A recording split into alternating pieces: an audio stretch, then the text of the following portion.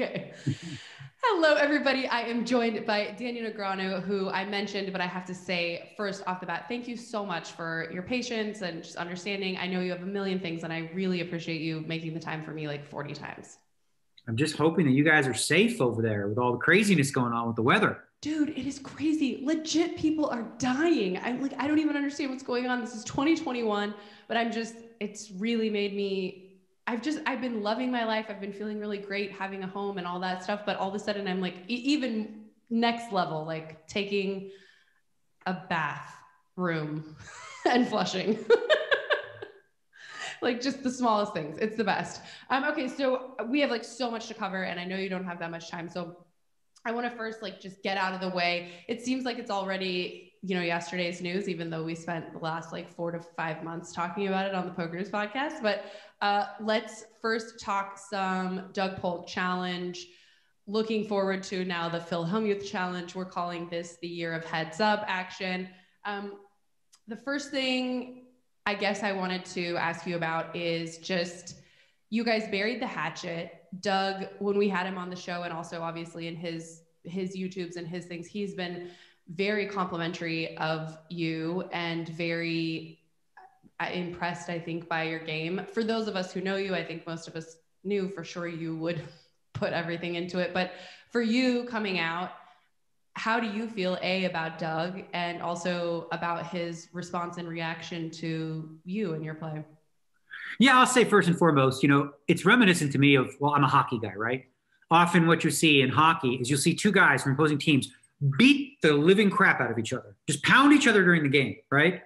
And then later that evening, you go to the bar and they just finish dinner together and they're having a beer. The two guys who just fought, right? It's kind of like one of those things. There's bad blood, there's this, there's that. It's like, all right, heads up for rolls, let's go, get bloody. And when we're done, hopefully there's a mutual respect for the warriors in the ring. Because, one of my favorite quotes is the man in the arena. It's not the critic who counts.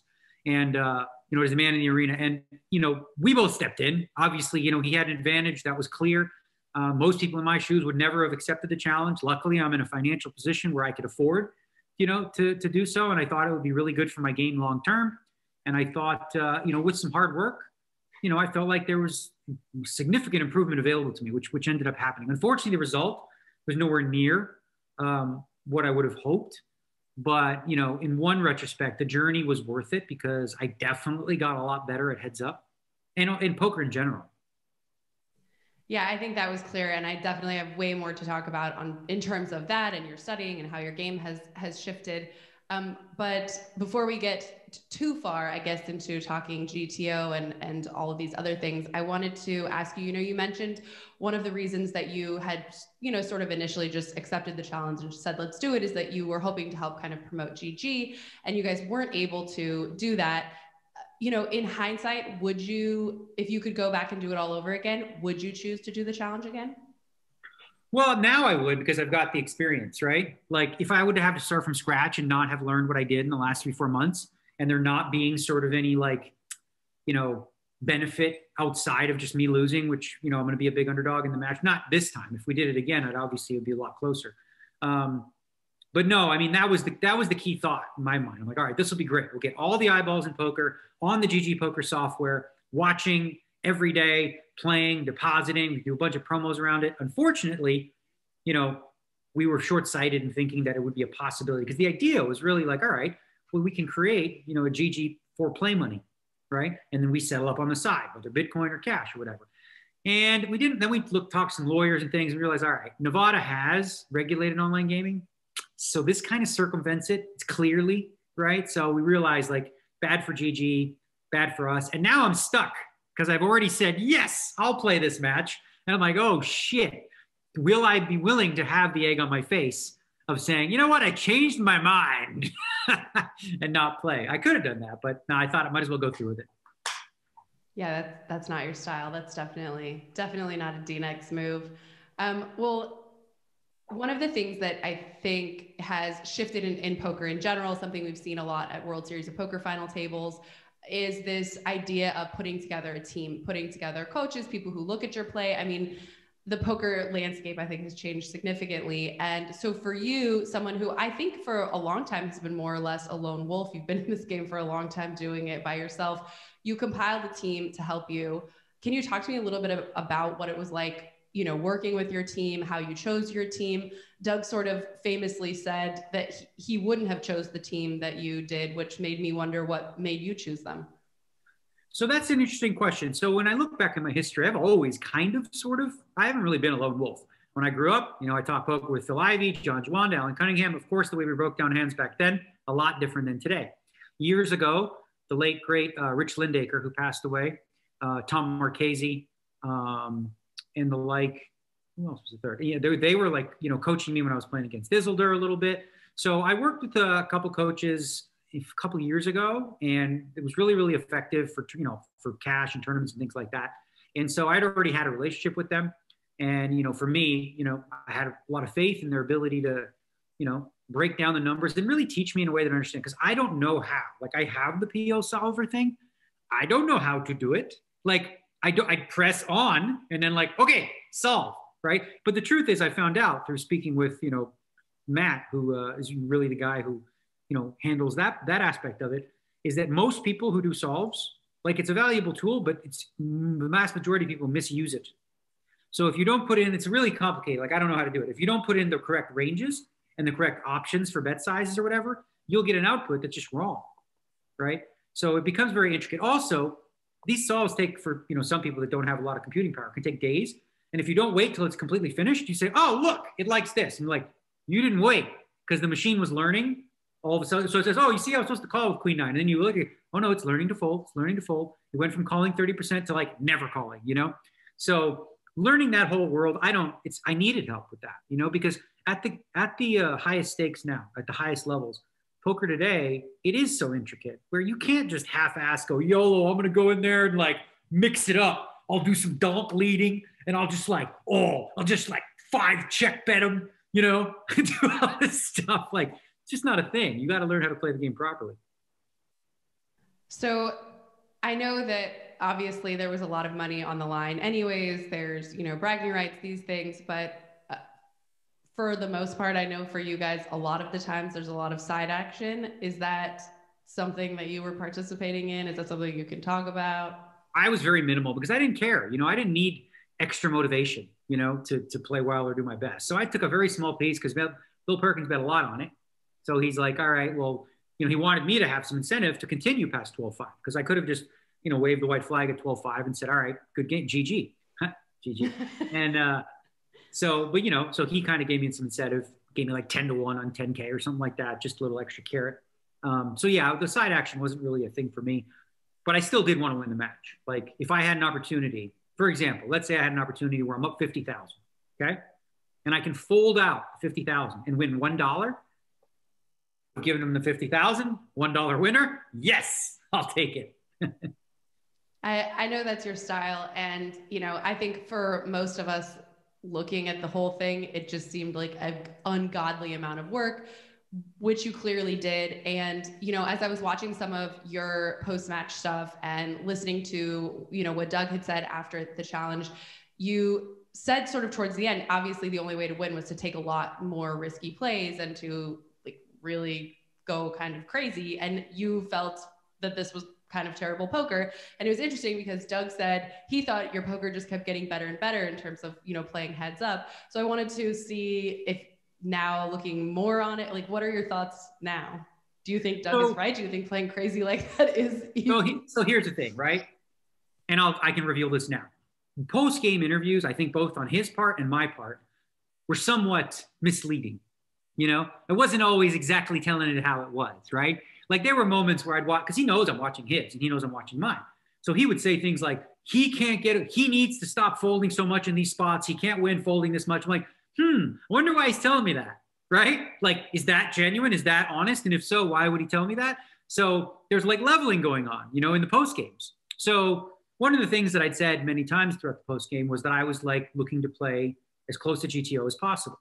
But that's not true. I mean, I was trying to play GTO in most places, but what I'm also trying to do, I figured to beat him, I was going to have to take advantage of his biggest weaknesses, right? Or maybe not even his tendencies, okay? So let's say GTO is a line, right? Like say the number is 50, that's GTO, right? And then someone who, calls too often or, calls more often than 50, let's say they call 60 when they're supposed to call 50, right? Against that player, if they call too much, which is his tendency and has been for most of his career, whatever, if you underbluff in spots like that against that player, you will actually gain value. And in a lot of ways, that actually did work quite well because I was still getting some calls from him that were incorrect from a GTO perspective. So for a lot of it, I didn't really need to balance my bluffs because he was just calling anyway. Like, I mean, he called me with ace king, no diamond on 3, 4, 5, 6, 9 with 3 diamonds. And I bet the turn and jammed the river. Like, I could have said, you got it. I have a pair of 3s. And you'd be like, good, So he made a lot of really light calls, maybe earlier in the match to set up the meta, if you will. And then I started to open it up because when he started limping, I don't know whether it was by design or not, he started folding now at, specific spots and main lines. So of course, much like in football, you take what the defense gives you, right? So now he's opened up some bluff lines. What people don't realize, and I was going to do content, but I don't know if it's too much of a process. I did what I call a lot of bougie bluffs, okay? A bougie bluff isn't just like bet, A bougie bluff is like call turn with ace high when the board is 4, 4, 3, 3, and then check, and then the river's a 3, check, he bets, check, raise the river, like a weird kind of bougie bluffs or 3-bet the river after overbetting. There was one early on when all the guys were, oh, no, D-Neg's supposed to had it here. I bet my left testicle. Well, apparently the guy has little tiny testicles anyway, so it wouldn't be much of a bet. But it was a spot where it came like queen, jack, 3, and then the turn was a 4 and the river was a deuce. I bet the flop, checked the turn, and on the river, deuce, 3, 4, queen, jack. He checked. I overbet the river, okay? It was 5-7. He check raised. I have the worst possible hand. I re-raised, right? Because I felt like, that was a good bougie bluff. So bougie bluffs were always a part of it. But a lot of mainline bluffs, I felt like his tendency was to overcall to a certain degree. There was also one other thing I was doing at certain points in the match. I was overfolding in some spots because the way that he was constructing his ranges, like especially early on with the overbets, he was taking a lot of value into the overbet lines. And this is very technical stuff. He was taking value into the overbet lines that GTO says you're not supposed to do. So like GTO says, okay, you can bet 2/3 pot here, but you can't bet 1.5. He was betting 1.5. So when that happens, right, when someone takes way more value to their overbets, what that means is the ratio of value to bluffs is even more magnified. So against that, he's way less likely to be bluffing if he also has value combos that he's not theoretically supposed to have. So in a lot of those big spots, everyone's like, oh, Daniel always folds the river. I'm like, it's just correct in a lot of spots. And every time I did call, it seemed like he had it. Like, oh, king's up. You have better kings up. Cool. Very nice. Actually, I felt like I got coolered an insane amount of times throughout the entire match. But, such is life. Well, and I think even Doug had said, after 25,000 hands, it is whatever it is. But had you guys continued, that the margin of, difference between your guys' play was just getting smaller and smaller. I know that you had less time to prepare because you're also busy playing the main and things on GG, which he openly admitted, I got like at least a month jump on Daniel. And so, you talked a little bit about how much you've learned. And it's interesting because I remember even a few years ago after, playing with the Germans at maybe the Super High Roller Bowl, you were one of the players who came out and said, like, these guys are just sickos. I want to, get better, do better, which you did and have. And I think this heads up, no limit game is just one that for the most part, most players just don't have the time or energy to get deep into. You have now, and you and Phil are you're confirmed, I guess, to do a heads up challenge against each other. And this is such an interesting spot because first of all, I think now everyone, like the lines are so far on you because of the last few months. I guess first, let's just start with this. What would you put the lines at now for you and Phil? Well, it depends on what the match looks like, right? So first and foremost, and I obviously got a lot better at heads up, but even day one, if I were to play Phil Hellmuth based on the way that he plays and I play, I was going to beat him anyway. Like I'd be a favorite anyway. Now that I've got a lot more, advanced knowledge and, theory on heads up, it's just even bigger of a favorite. Now, Phil would never in his right mind, like he talks a big game, but he's completely full of shit. Oh, he says, I'm going to play Doug Polk. I'm ready. No, you're not. You were not going to play Doug Polk, and he goes, I'm going to limp 90% of buttons, and Doug's going to go, oh, I'm so scared. What am I going to do? You limped every hand. Ooh, you know? So he was never going to play that. So I was like, I want to play him a 25,000 hand match, right? Like, because that's really a test where, you know, you're more like, it's a bigger hand sample, right? So we're not going to be playing that. What we'll play is a high stakes duel, similar to what he did against Antonio, which could, you know, it's got deep. It starts with like 500 big blinds, which is good for me. So it starts really, really deep. And then, you know, it's got enough structure and play. Like Phil does a good job of kind of avoiding situations typically where he's going to be really, really exposed, because deep stack play is not going to be his forte. He makes the most of his mistakes come deep stack. He can't win. Like, so the way that I foresee the match actually going is I'll build up a lead. And the only way that he'll be able to win is if near the end, when we're short stacked, you know, he wins a few all-ins. But I don't see much of a chance for him winning. I would say with as many chips as we have, I would make myself like 2.5, like between 2.5 to 1 favorite. And according to Jeff, right now you're like a 3-1 favorite on most the betting sites. But of course we understand, like, doing a 3 rounds or whatever, it's a completely different situation. And you know, there's been a lot of interesting things. Some of the interviews I heard you give, or I think this was actually on the Dat Poker podcast with your guys' own podcast, talking about some, after the first live match with you and Doug, that everyone had said, oh, he literally always folds the turn, but that you were, you know, using these randomizers, you were just doing what you were supposed to be doing. And so I was kind of thinking, looking at you and Phil doing this live heads up together, you have your own style. Obviously you have 30 years I'm guessing, of, you know, poker experience behind you, which you even admitted you had to like turn off for a lot of this heads up challenge. So now looking at this heads up challenge with Phil, how much do you feel like you're going to be relying on this GTO and what you've learned, you know, from this experience versus, you know, sort of going back to I'm going to probably win anyways with my own poker knowledge from before? So before, you know, this update, you know, I'm mostly an exploitative player. Phil Hellmuth is extremely exploit. He doesn't do anything GTO, nothing standard. He's completely his own brand and his own ideas and everything like that, right? I felt like exploitatively I was going to be able to destroy that because I know, you know, how to. Now, when you add in like sort of GTO baseline principles, especially deep stack, like that being the starting point, it allows a lot of situations to be very, very easy for me. But mostly, I think where probably one of the bigger edges lies is my learning. Because when I started the match with Doug, I had 2 bet sizes. That's it. Either 20% a pot or 75% a pot. That's limiting. That's not good. I mean, if you were a GTO robot, you can make that work. I'm not. But once I started to be able to introduce more sizes, over bets, 2/3 pot, 1/3 pot, 40%, all these different things in different spots, I feel like that's going to be where my biggest edge is. Because Phil, his bet sizing, especially deep stack, is kind of all over the map. Well, it's not all over the map. It's just bad. Like it's kind of, I don't want to give away too much, but it's not good, okay? It's not going to, so like with Doug put me in a lot of like incredibly tough spots. 4x pot the river. Holy shit. But he's doing it where he's, you know, balancing bluffs. So now you're sitting there with top pair and you're thinking, oh boy, okay, big deal, I have top pair. He just bet, you know, 40,000 into 10,000. Am I supposed to just call with top pair and pray? Because it's just a bluff catcher, right? If he's bluffing, I win. If he's not, I never win.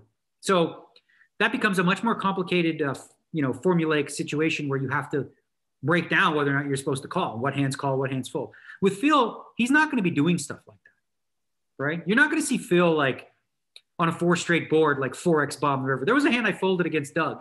The board was ace deuce 3 6, ace deuce 3 4 6. Okay. He checked on the river. I have a 5. I have a straight. Okay. I bet a little bit, 1/3 pot, you know, little cutesy one. I bet like 3 big blinds total. You know what he did? He check raised to 167 big blinds.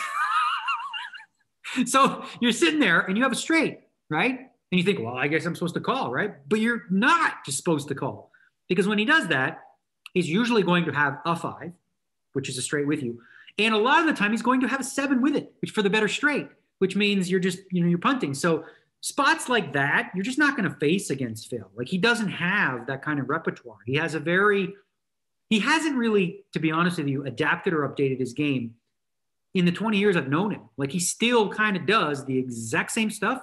And to his credit, it still works against a lot of people because they fall for it. I think, like I said earlier, like if he played against, the Wizards at the high stakes, like none of his little antics would work. It's just, it'd just be just too much to overcome the fundamental, weaknesses. It's interesting. It's something that Doug said that I really took to heart in thinking about my own self. He said you should always bet big on yourself because, well, if you know yourself and you know you're going to work really hard, then you would always bet big on yourself because you know how hard you're going to work at it. And I was thinking that you probably also could always say, yeah, I'm always going to bet on myself because I know I'm going to work super hard. And no disrespect to Phil, but I was actually thinking the same thing. I was wondering, would Phil say to himself, I'm going to work as hard or harder than Daniel? And the answer, I guess we're saying, is probably not. Well, it's Phil. Phil does this thing, right? And he said he does this every possible time he has. It's a way of him. So here's how he tries to like sort of insult me and demean me in a way, but it's very passive aggressive. He does this. It's the spiel. It goes like this. He's like, I know Daniel's coaches. They're brilliant guys, and they came to me, and we agreed on a lot of the concepts and everything. So I thought to myself, well, what can they teach me? But it's great for Daniel, right? As though, Daniel dumb, I could learn from people. But like Phil couldn't possibly learn anything from the younger generation. And that's sort of one of the bigger differences between him and I. I'm from that era, the golden era, 2004, whatever, right? Not many people are left from that era still relevant today because a lot of them were stuck in like, this is how to play. And they don't look at the young guys and say, what are they doing better than me? I've always done that. I've always shown a deep respect for like the young grinders. Like I always believe that, sure, when you make it, the hardest thing to do is stay there because there's always younger people grinding it out. Like Rocky 3, I mentioned this before, but Rocky 3, he's already the champ. He's taking pictures, doing sponsorships, blah, blah, blah. Clubber Lang is sweating, grinding in the gym and just destroys him, right? And there's a lot of parallels there. And that's why I watch the movies every year. There's a lot of parallels to poker, right? And I've always looked at these young guys and I'm like, they're in the trenches, bro. They're like, 10, 12 hours a day with solvers and playing and grinding. Like, how dare you, frankly, how dare you think that you can just like never study poker, but have an edge over people at the highest levels, on a regular basis. And he does it without actually ever playing against them. He just talks like he could beat them, right? So that for him, that's just good enough. And he's always careful about manipulating the public perception, right? Because we know there's diehard poker players who all know the nitty gritty. They know the Jason Koons and the Stephen Chidwicks and the limit. Those guys are the killers. And they know like me and Phil, we're good for our time, but we're not good. But most people still think Phil Hellmuth's the best. Like he's the best ever, and it's like his results, the World Series of Poker, you got to clap. They're amazing, but to suggest that, in this day and age, with the people in their prime working and playing at their best, that, him or I, and I'll use myself, are at that level without the work. It's just frankly, it's delusional to think that. You just can't imagine, like, how could you possibly be on the level when you don't even understand, even at a base level, what they're studying? You just think you know it, but you've never even seen it. Like what he said about the match with me, he said, I didn't like the way Daniel played. You know how many hands he watched? 0. He didn't watch any of it, but said, I didn't like the way Daniel played. That's just fast. See, that's what I'm talking about. Like, how do you do that? How do you say like, oh, that movie, I hated it. Did you watch it? No, didn't watch it, but it was terrible. Got it. Okay. You're real credible then as a source. Or maybe Mike Madiso told him I didn't play well. So he's like, they're the guru, Jeff even mentioned it before we did this interview. He said, well, Phil did mention in the interview that he never actually watched any of the match, which I think it's really interesting. And you've touched on it something actually a few times in this interview that made me think. I was just on a podcast with Marley Cadero, and she actually said she really loves a lot of the content that you've been doing. But that what people don't realize about you is that, of course, a lot of what you're doing is like a shtick or a character or something. This is like the Daniel that we see, and you might be a completely different person behind closed doors. Obviously, Phil Hellmuth has a shtick. I have a shtick. Everyone has it. And this might be like kind of weird and intense, but I know the kind of guy you are. Can you talk a little bit about, how much is like the shtick? You have to do the post-match interviews and whatever, but how much of what we are seeing is really you?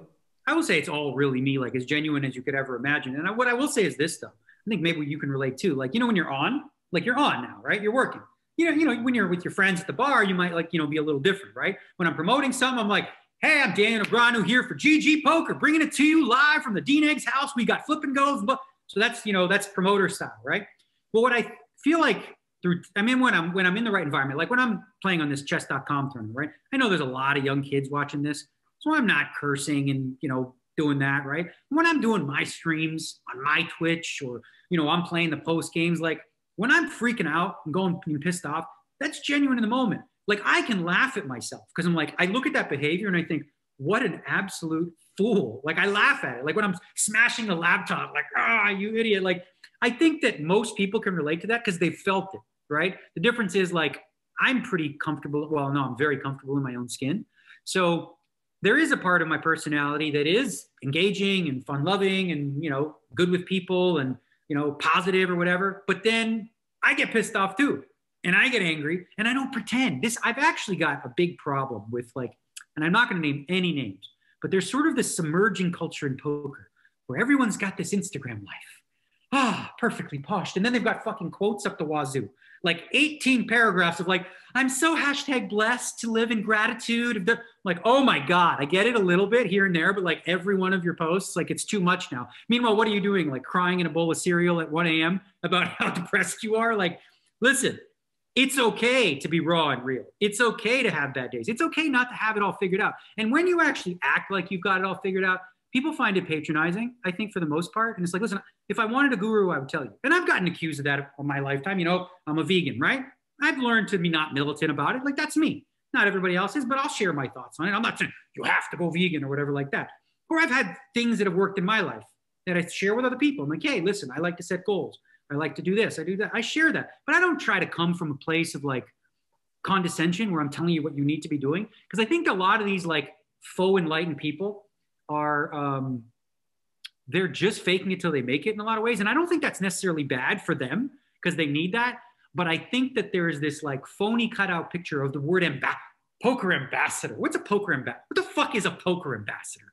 What is that? It's the stupidest term ever. Like when someone says ambassador, I go, you're an ambassador? Like for what country? What do you do? What is your role as ambassador?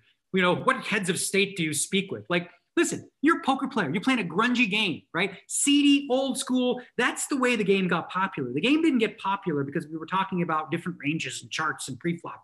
Game was popular because Sam Grizzle and Mike Matusow and Sean Chacon almost got in a fight. Parad Friedman accused the guy of getting an ante and he almost punched him in the head. Clashes, war. That's what these heads-up duels like myself with Doug, with Phil Hellmuth, I think that's the sweet spot. And this purity contest, in poker, we're like, oh, we have to say, hero and villain. Don't say he because women play poker too. And it's like, hold the fucking phone, bro. It's too much sometimes. But anyway, like I don't have people in my life like that.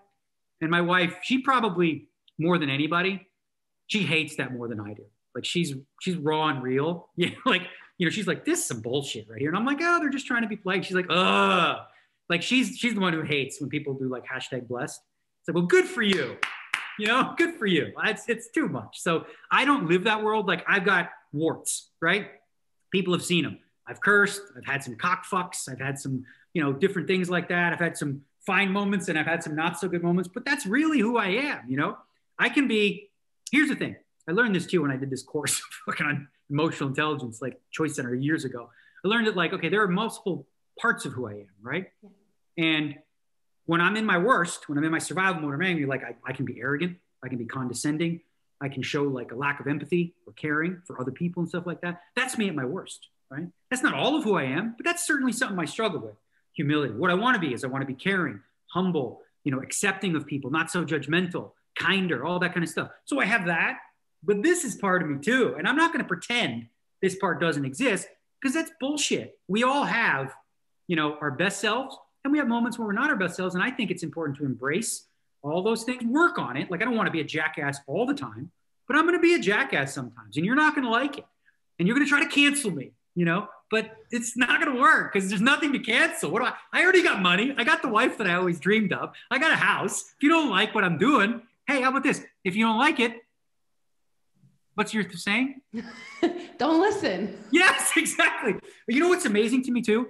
Like, it seems like the people who are most critical of me, right, dissect every little thing I say and watch me all the time. Like, if you hated somebody, would you spend all of your days obsessed with everything they do, or just change the channel? Yes. There's plenty of poker streams, plenty of things you can do outside of this. If you don't like me, that's fine. I probably don't like you anyway. And I really, like, how many people do you have in your life, Sarah, or you know, they're like, man, I really like that person. I wish they liked me. Yeah. I've got zero. I don't know about you. Yeah, it's crazy. And I couldn't be more on Amanda's, you know, train or your train. I think you're definitely speaking to the choir. And, you know, I think, you know, what's interesting is someone was asking me once recently, like, what do I think people are looking for in content? What do people really want to watch? And really what they want to watch are your weaknesses. They want to see your vulnerabilities. They want to see you fail. And actually, I think it's because those are the things that are the most relatable. Those are the things that we can see in someone and say, even though that person is my idol, they also fart or whatever. And that is I think, helpful for humanity more than this, like, oh my gosh, I'm your idol. And also my life is so perfect and everything is perfect. And you're 100% right. Those people are fully crying in their bathrooms at 2 o'clock. Well, here's the thing. I think the mistake a lot of people make is they think of vulnerability as, you know, crying, like sad, depressed. Like, you know what me being vulnerable is? It's like you seeing me post-match yelling, this fucking guy, I can't make a fucking straight. I got 10 Jack Queen King. I got a fucking flush draw. This fucking guy fades every hand. He's running so hot. That's me being vulnerable because, you know, I know how to not be that way. Okay. Yeah. If I chose to have I could have been like, well, you know, frustrating match today, you know, felt like things could have gone a little bit better, but like, you know what? That's fake. What vulnerable and honest and real is you seeing me totally losing my shit. And you're right about one thing. And like I said, it's what do you call love hate. People either you typically love me or they hate me. And, you know, for the same reason some people hate me, others enjoy it. Just the fact that I'm willing to be myself and open and honest. And some people don't like what that looks like. Hey, that's okay. Like I said, if I'm not your cup of tea, plenty of other opportunities for you to, you know, watch poker and learn from people.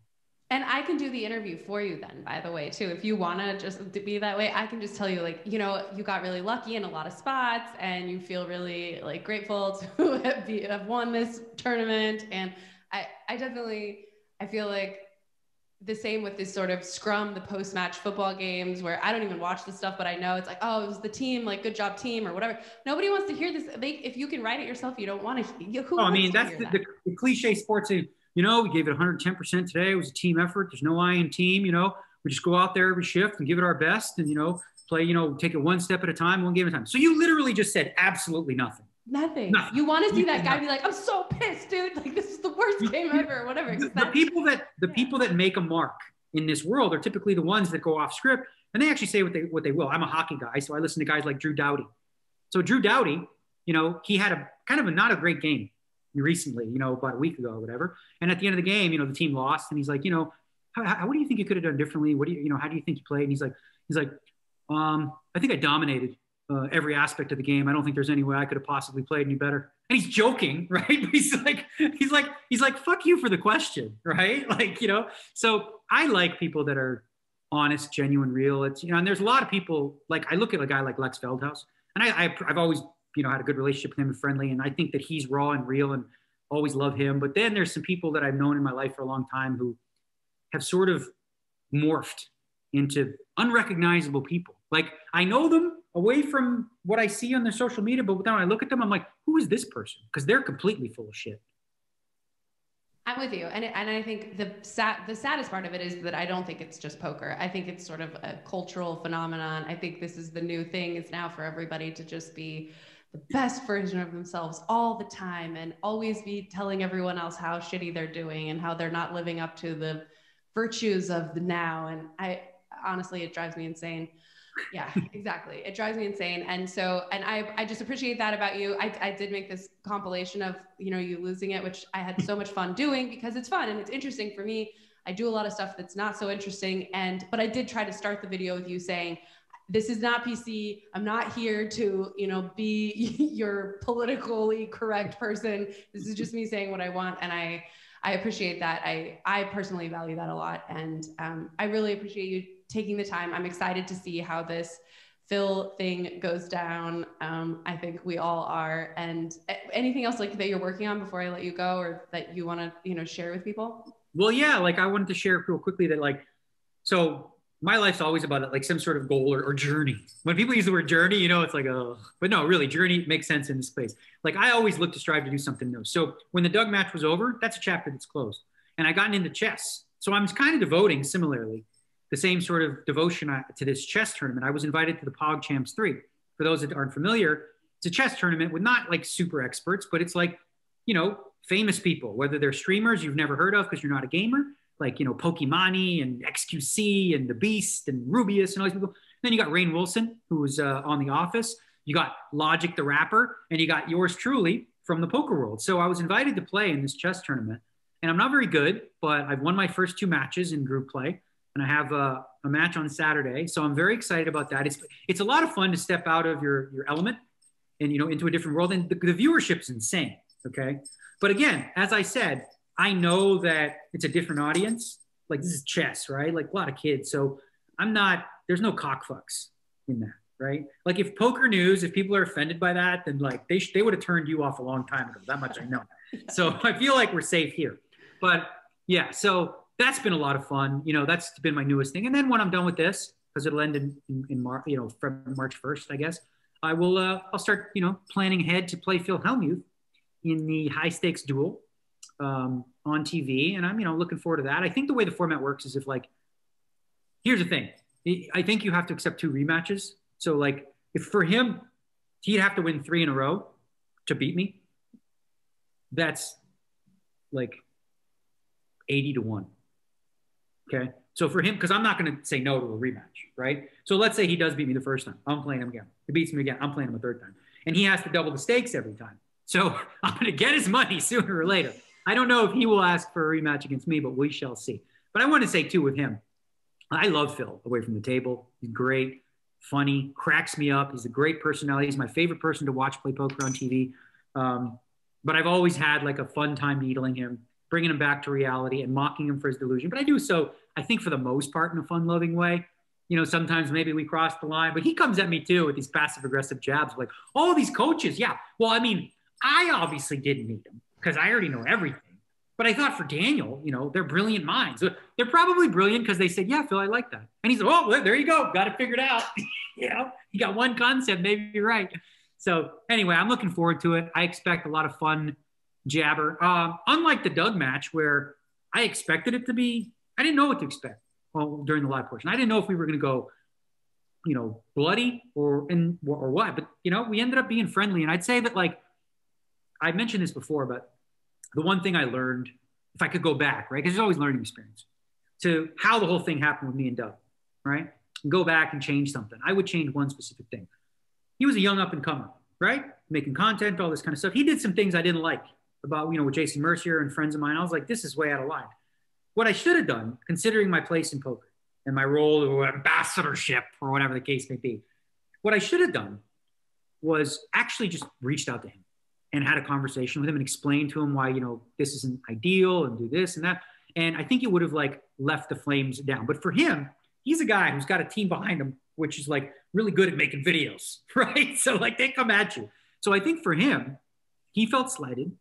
He felt attacked by me. And it was really more a case of me not accepting, you know, his contributions to in the ways that he was packaging it. Because I knew some of his content was good. I just felt like the personal jabs at people and the attacks were totally unnecessary because his content is good and stands on its own. You know, he didn't need the clickbait stuff, right?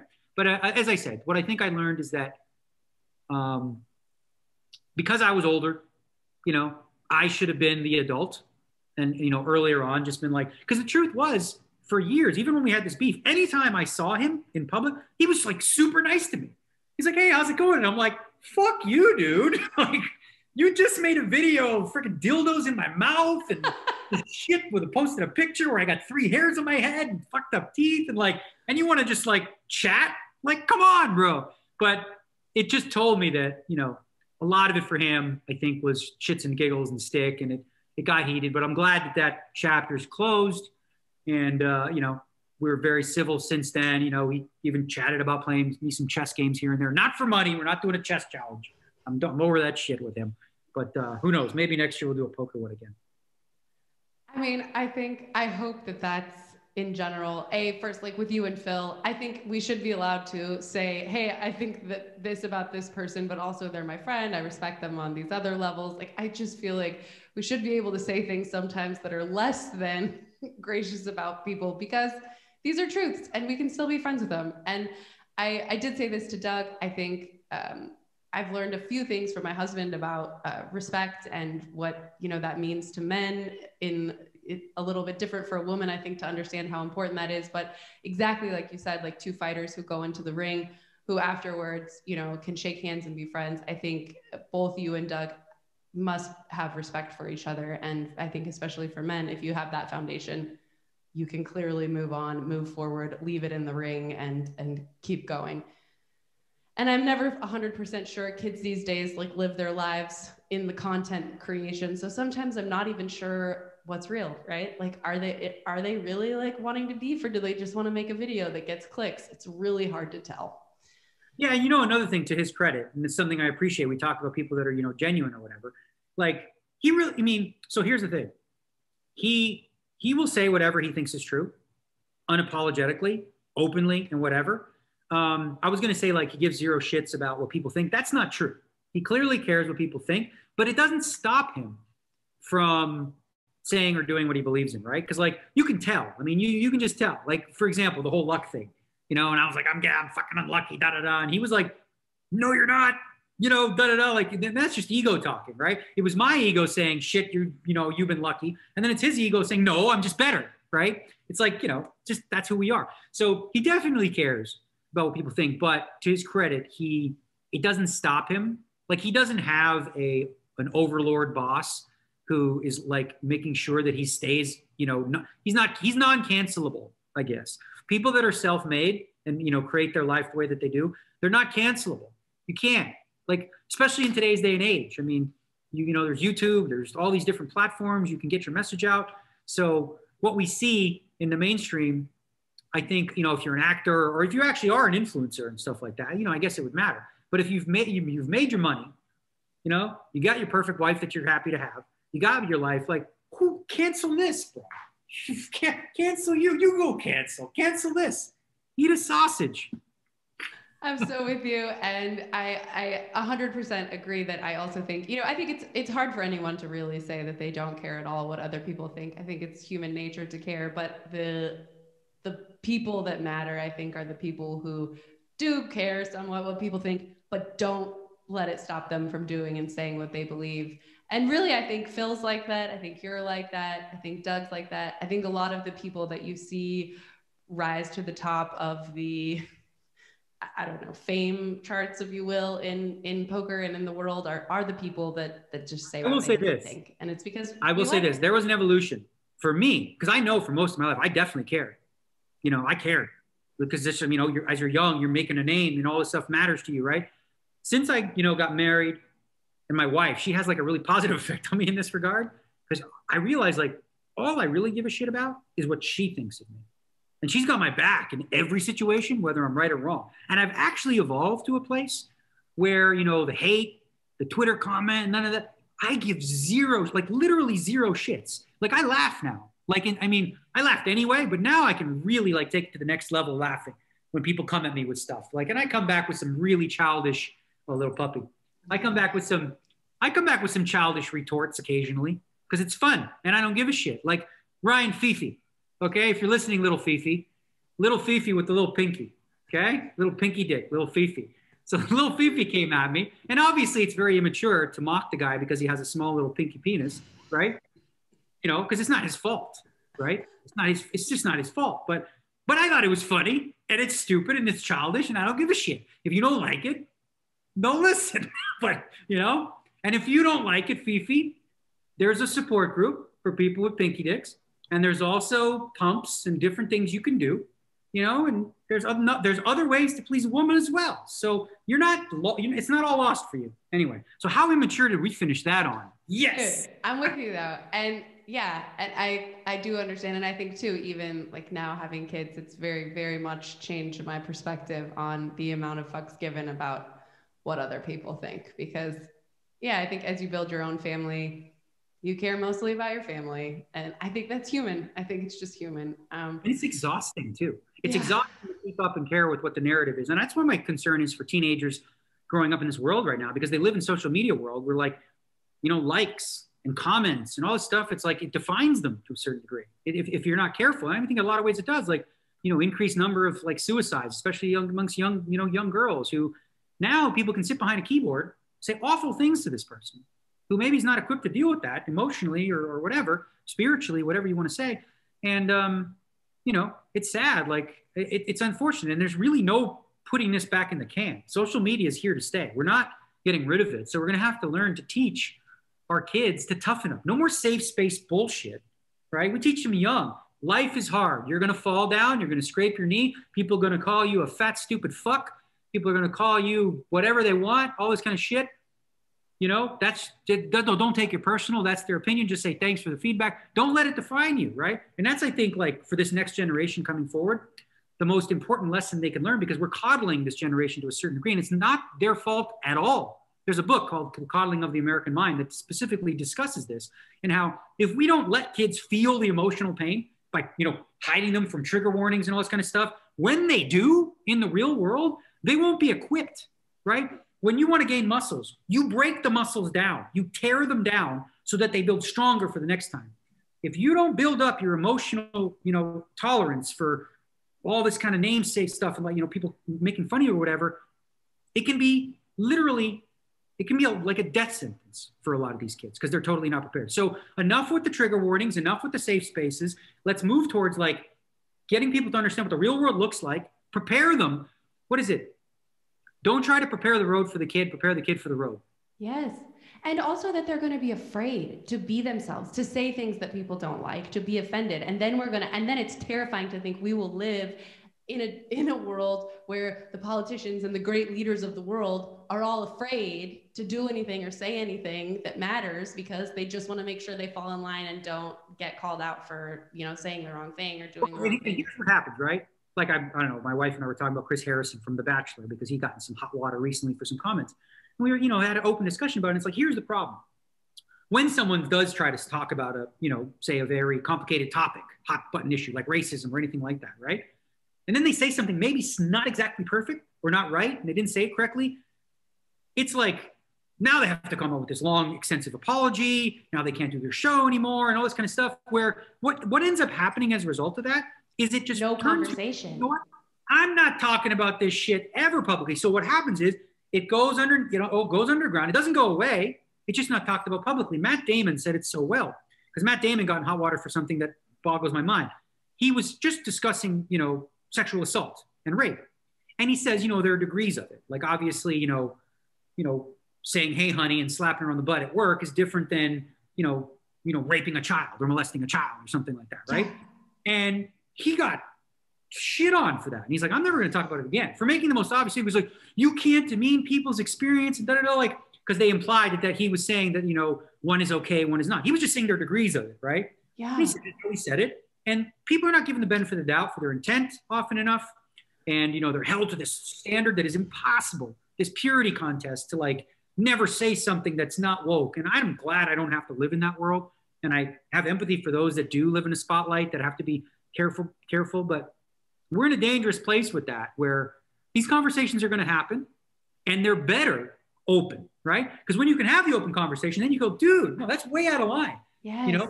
And then the guy can go, oh, you know what? You're right. Now there's going to be none of that because he's not going to, nobody's going to, you're only going to talk to your bubble. So your bubble is going to agree with you and you'll be like, you know what? That's true. Da, da, da, da, da. Whereas if you had the open discussion with people and it didn't mean you losing your job because, you made a comment that maybe was off colored or whatever, even if that's the thing is like, even when you apologize, like Chris Harrison, he worded some things poorly when talking about race. And then, he put it on an apology and then he's like, I'm stepping away from the show for a little while. I'm like, it's too much, this shit. Like everyone. So we're all just like living in this police state of being afraid of saying anything or doing anything. And you're right. And then it just stifles discussion. And when you stifle discussion, you stifle ideas and exchanges of thoughts. And yeah, that's how we grow. That should be how we learn. And I'm terrified. You shouldn't be afraid to ask a question. let's say, for example, you're in a room with people of different race. Ask a question that's related to racism or something like. But now people, they'll be so scared they don't word it right. Oh, and you think this because of this, and like, no, just like I'm asking because I want to know and I want to learn, but I'm too scared, so I'm not going to. And I've even noticed myself, like, there's certain times I see stuff going on Twitter and I want to chime in. I'm like, nah, don't. You know what? Because it's just going to open up a can of worms. 100%. I was just talking to my husband about it. For the last like 7 years or something, I just have completely stayed off of anything, even remotely hot button, because unlike you, same thing, I'm not like contained or self-made. And God forbid I get, on the wrong side of things, which I'm almost always going to be on the wrong side of things. And, that's it. Then you have to worry about your job. You have to worry about all these things that just like, I'm like, okay, is it that important? No, I guess I'll just shut up and watch everyone else like lose their mind. But the group of people who are saying things, and I don't even mean to say like unpopular, but who are asking questions, right? Or maybe that group of people is getting smaller and smaller. But and even there's a reason. Even people, when they speak from ignorance because they just don't know any better and they say it wrong, like they're vilified instead of educated, which is the mistake. Like if you really want to make a positive change for the world in progressive ways and really like make sure that we're more welcoming and inclusive, right?